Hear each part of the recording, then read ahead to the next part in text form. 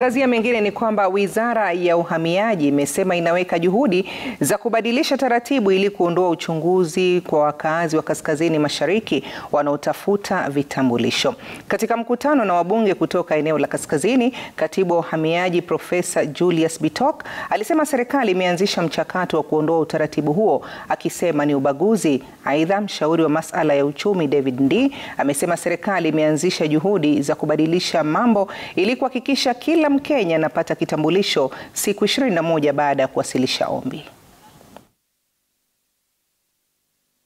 The pastoralists or people who live in the north have this tag of saying that people believe vetting is specifically for them, and there is notion that says we do things but it should not compromise national security.